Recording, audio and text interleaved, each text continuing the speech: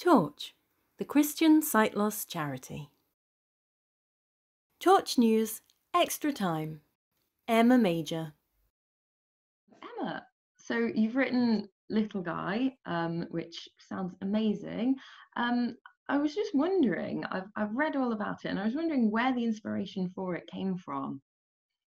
So, absolutely straight download from God. It's a complete gift.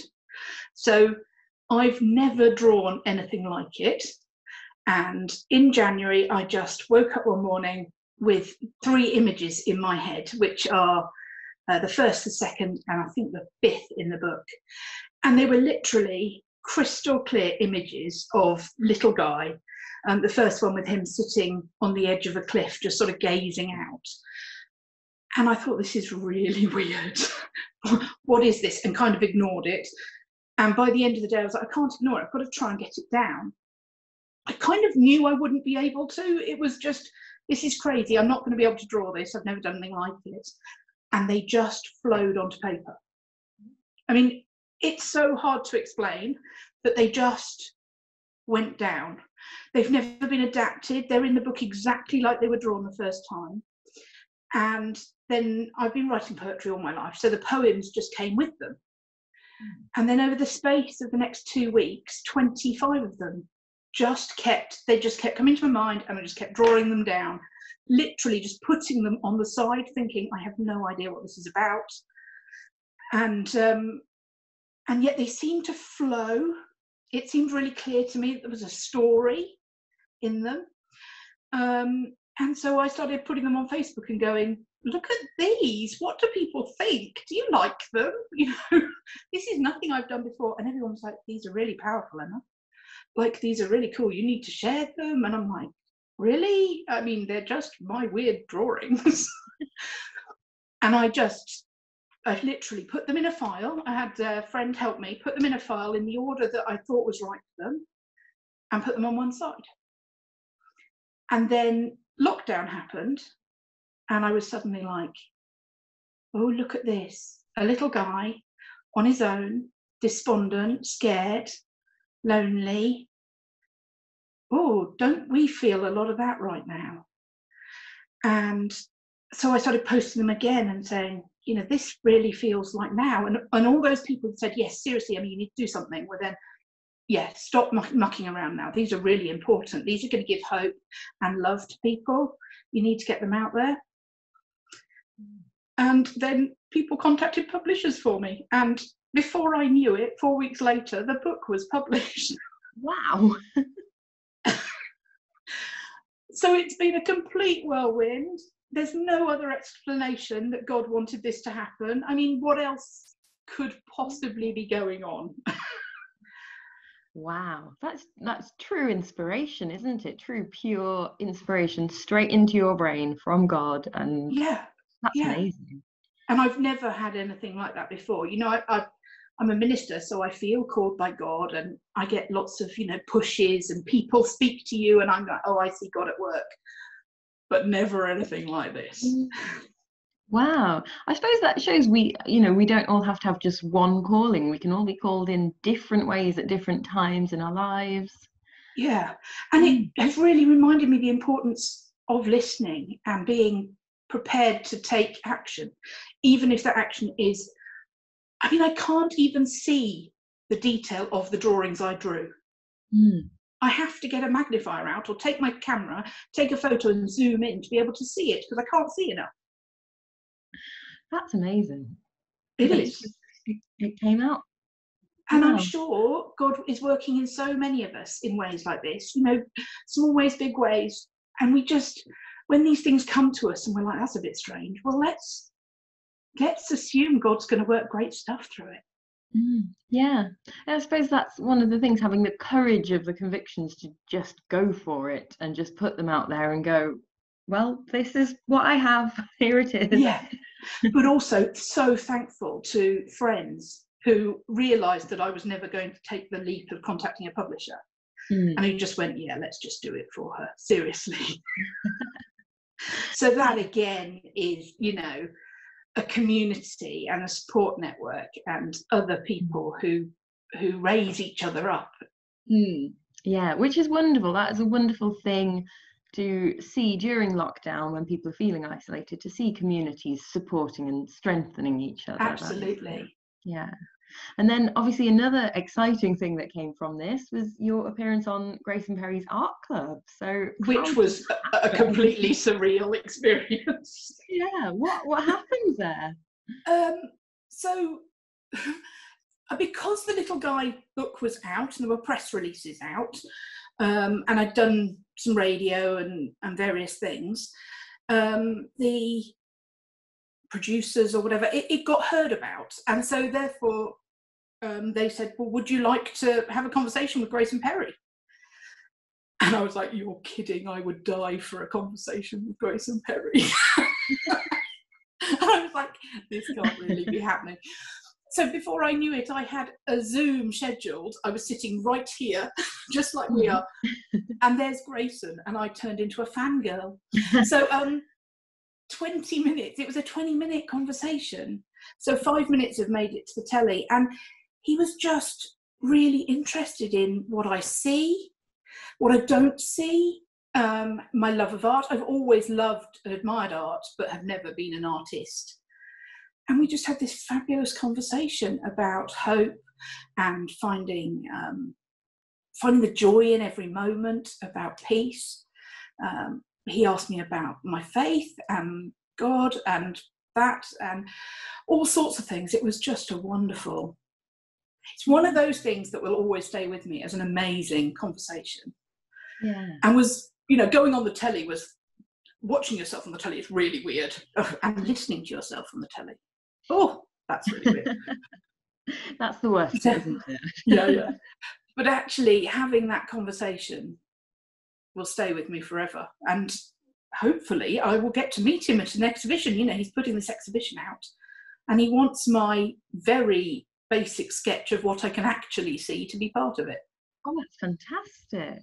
And I'm really I'm hoping really good stuff comes off it, because he was really honest that he'd never really thought about what people who are visually impaired see, or how we interact with art, or how that might be important to us. So who knows, maybe it will change things. That's fantastic. And it's wonderful as well that you're able to share your own personal faith with him and your faith story, and lovely to hear like he was engaged with that and interested to hear. Because, well, he's just he likes people. I mean, he is exactly like he comes across on the telly. He just likes people. So he wants to share our stories.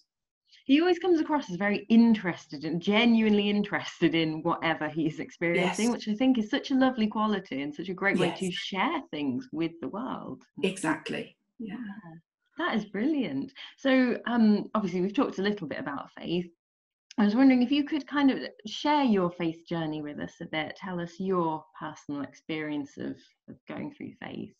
So I was brought up going to church. So, christened as a baby and then brought up in the church. I fell out of love with church when I discovered that science and evolution was, a big bit of science, and Sunday school didn't exactly agree with my ever so many questioning.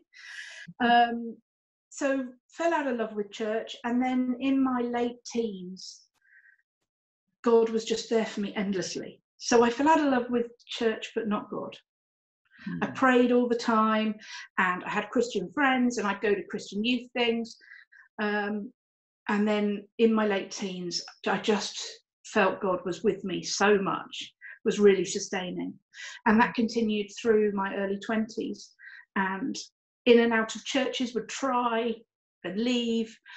And then when my daughter was born, when I was pregnant with my daughter, it was so important to me that she was brought up with faith, with that community of faith. And so I went to our local church, and the vicar then was just endlessly positive about new people and said, come, it'd be brilliant, come meet people. He was really good at pointing in the right direction. And so I joined, was on church council within 6 months. Not entirely sure how I said yes to that. and I've been there ever since. So that's almost 15 years. And when my daughter was, so I was an engineer originally. When my daughter was born, I gave up that career. I couldn't imagine how I was going to be a part-time engineer and mum. So I said, you know what, we've been waiting a long time for our daughter. I'll give that up. And I studied psychology and counselling in my spare time. I'm still not sure where that spare time came from with a baby, but hey. And then everybody at church was like, we get what you're doing, Emma, but you're having a calling into ministry. You really are. So I denied it and avoided it until God wouldn't let me avoid it anymore.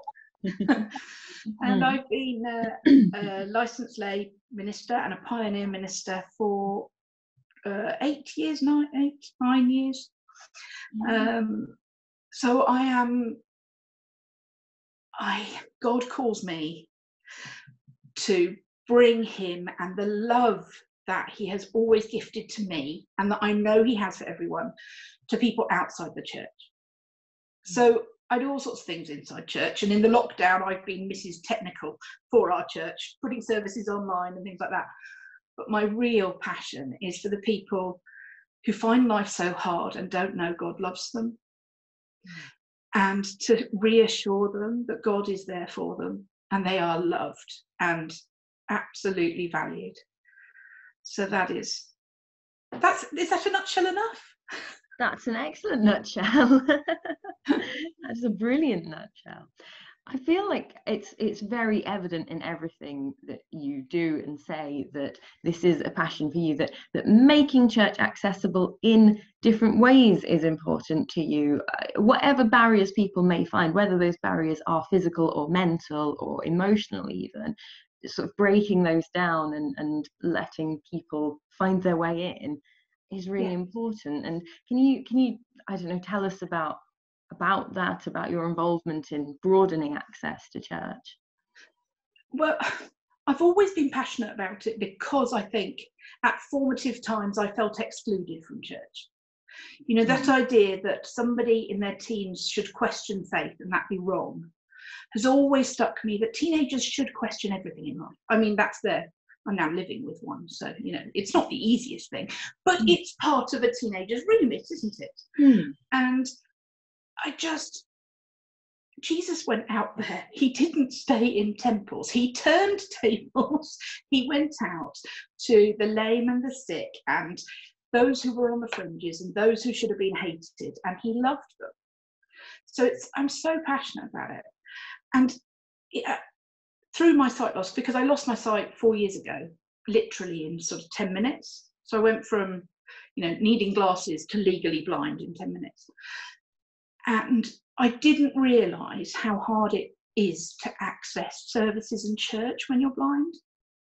So how do you access the hymn books and the orders of service? And how do you even find out when the services are, when it's written on a board? And things are put on the screen and you can't see it. And communion is a very visual thing and you can't see it. And I felt very excluded again. I felt loved by God, but excluded by the process of church.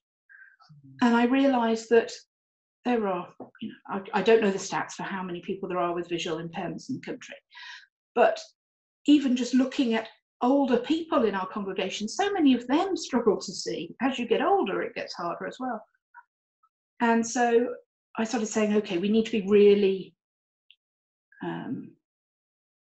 my words have totally gone. We need to be, to actively plan to provide for people who can't see well. So we need to have large print, and we need to say to people, if you'd like things emailed to you beforehand, that can happen. If you need any assistance, it can happen. If you need to speak to somebody to figure out what church might be like, come and speak to us. There's people in our congregation who are blind, who are deaf, who use wheelchairs. Let's make church accessible. Yeah. And sight loss friendly. So we are a sight loss friendly church, St Nicholas and Early, which is the church I'm part of. And yes, we still do things wrong, and sometimes I think, oh, that, you know, I'll do it myself. I'm like, oh, that was not sight loss friendly. That was not. But our heart's in the right place, and we're trying. Well, that's what it's about. It's trying and we're all human, we all make mistakes, but Yes. And yeah. that's been very important to me online as well. Mm. So a lot of people have put on services and the print's really small on screen, or they've assumed people can see on screen. So, and I've said, let's do it big. If you're watching the service on a 50-inch TV, I don't think you're going to complain that the words are too big. Mm. But if somebody's struggling on a small tablet, it could make all the difference. Mm. And we email out the order of service beforehand with the hymns, so people can find that and read that, or use whatever technology. So we try the best we can. Mm. That's interesting, because I think it's a whole new world to a lot of people, virtual church and everything we've been doing during lockdown. And it's really interesting and important to sort of develop some best practices for those to be sight loss friendly. And that's something Torch is working on, actively trying to create help and advice for that. Yeah, and I just love the support that comes out of Torch Trust. It's been the Sight Loss Friendly Church Initiative. It's accessible. It's easy to get on the bottom rung of the ladder and work your way up. It doesn't feel like it's a jump too far, which some of these initiatives can feel like that. Yes, yeah, I feel like baby steps is maybe a more helpful way to go than saying you have to change everything all at once. And a lot of churches can't afford to make huge changes all at once, and Yes. kind of end up giving up, I suppose. Whereas Yes. small individual adaptable changes, they can just slot in so easily to what's already happening, I think. Exactly. Yeah. So I mean, I thought one example of your commitment to making everything accessible on a personal basis, I read that you've actually recorded audio descriptions of the drawings in Little Guy, which I thought was such a wonderful idea, and like something people wouldn't think of. But well, you see, one of my bugbears is that there are so many books come out and I think, yay, no, I can't read that because it won't be audio recorded for another X months. And Torch is wonderful. So if I email or ring up and say, I want to run this study at church, could this be audio described? I've been amazed how quickly Torch has been able to do that for me. But obviously Torch has got lots of people who need lots of books. So I was like, I cannot be a hypocrite about this. I cannot sit complaining about new books that aren't audio described and not have done it myself. So what better way than just sitting down in front of a screen and recording them? perfect. And then it was 2 members of Torch who are from the Facebook group. I asked them to trial it and listen to it and check that it actually made sense before I released them. So. That's a good idea. That's and what another wonderful example of working with the community you're in to try things to make sure that it all works. That's fantastic. Well, one of the things that Torch Trust has given me is a sense of community. There's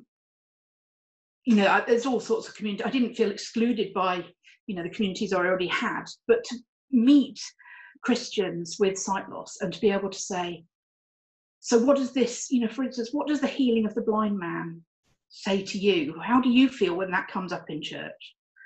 Well, there's very few people who would actually necessarily have that niche opinion.